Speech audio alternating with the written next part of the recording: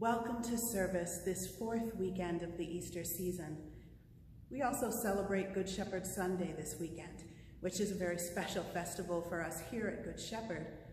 We normally have a congregational meeting this weekend as well, which will not be happening this weekend because we're not able to gather in person.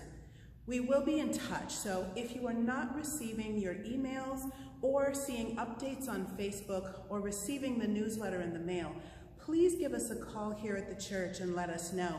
We'll make sure that you're on that information distribution list. So when our congregational meeting is able to be scheduled, or if we need to have it through different means, we'll be able to let you know right away. There's lots of other important updates about the changes and shifts in our schedule that are in all those publications and social media spots. So please make sure to get connected to us. goodshepherdlancaster.org/a-different-Lent will keep you updated on the web.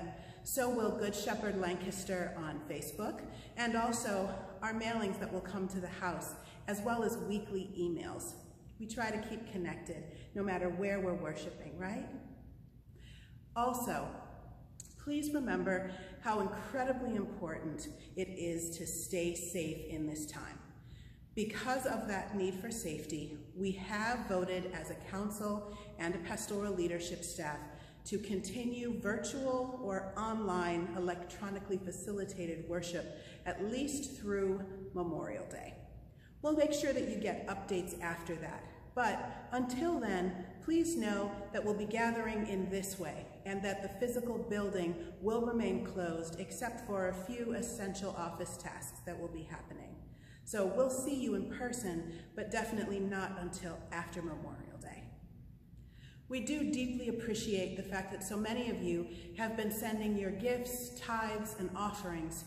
We're doing a lot of incredibly important work here, not just in building community with each other, but also building community with those outside our doors who are desperately in need of their siblings to show up and help them right now. There are other ways you can do that besides sending in tithes and offerings to the church to help support things like the World Hunger Fund and the Lancaster Food Hub. We also have boxes that are in the small vestibule area behind the doors that are right off the parking lot here at the church. Those doors are always open to get into that protected front area. So you can come and leave hand-sewn masks, gifts and cards, or individually wrapped snacks, things like granola bars or nutrition or energy bars. Why? Because we're doing a special thing to try and support our frontline workers in medical care facilities in Lancaster County. Several of our members work in facilities like this, or there's facilities like Luther Care that we have close relationships with, and where members are seeking medical care or even living. Those masks are essential and life-protecting, and they just can't be bought everywhere. So if you are a sewer, please consider using any one of the wonderful templates available online and helping hand sew some masks that can be dropped off here at the church between now and May 15th.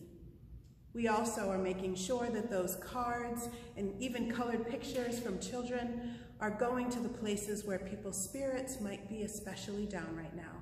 Places like the testing center next door, places like the nursing homes that are under lockdown and not able to receive visitors, or hospitals and clinics where medical and first responders are offering care.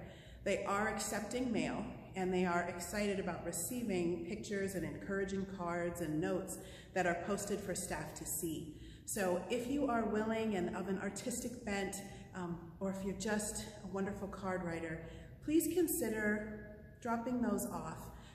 Handmade, just little notes on pieces of paper or beautiful gift cards, whatever you have in the house.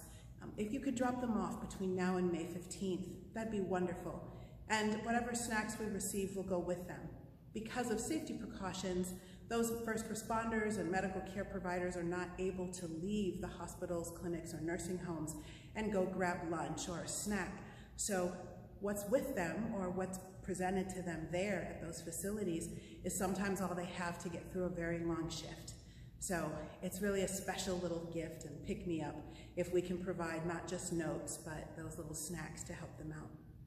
So again, we do have electronic offering, and we do have mail where we can receive your checks and things that are sent in since the building is not open. But please continue to be faithful, loving, and giving because your church and your community do need you right now. And the way that you've been showing up as a community is truly beautiful. So please continue. Thanks for helping, loving, and being Christ in the world.